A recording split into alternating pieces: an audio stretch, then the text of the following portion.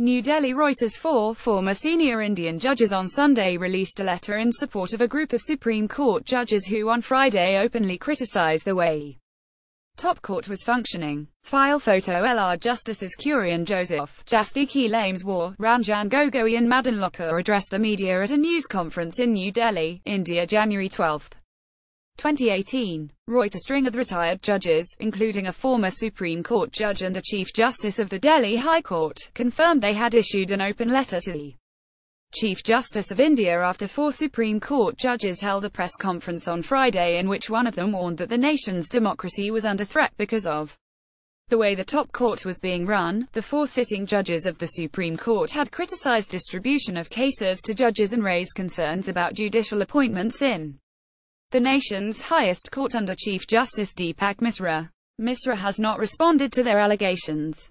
We agree with the four judges that though the Chief Justice of India is the master of roster and can designate benches for allocation of work, this does not mean that it can be done in an arbitrary manner such that sensitive and important cases are sent to hand-picked benches of junior judges by the Chief Justice, the former judges said in the open letter on Sunday.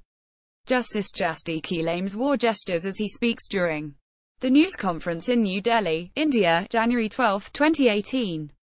Reuters Adnan Abidi Reuters was able to confirm that the letter was drafted and signed by four former judges P.B. Sawant, A.P. Shah, K. Chandru and H. Suresh. Two of the retired judges said it was important to support the group of Supreme Court judges because they had taken the bold step of speaking out publicly to protect the sanctity of the most important institution of India.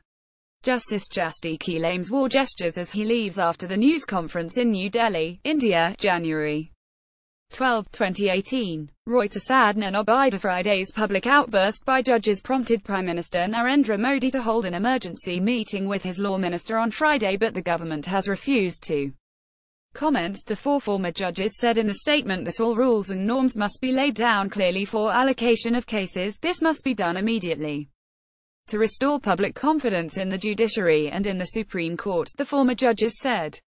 Our standards to Thomson Reuters Trust principles.